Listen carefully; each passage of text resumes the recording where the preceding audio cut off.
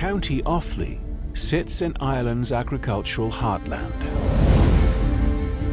A closer look reveals a lavish castle and something strange standing in the grounds.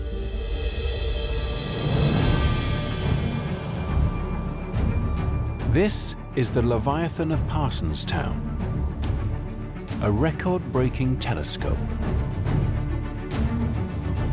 It's flanked by two tall walls which once supported a mechanism to raise it to the sky. For 72 years, this enormous structure was the world's largest telescope.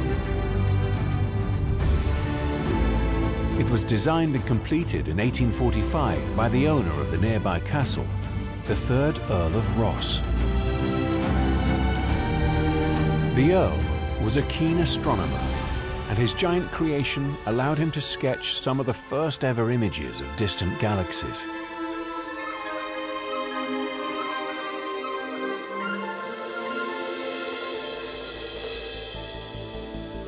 Today, the Leviathan has an astronomical companion, and it too is a record breaker.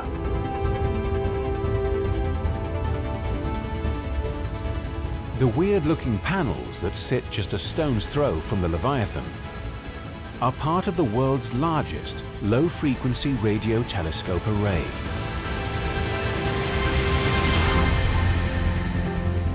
Radio astronomer Ciara Maguire is part of the team that used the array to study the sun's behavior.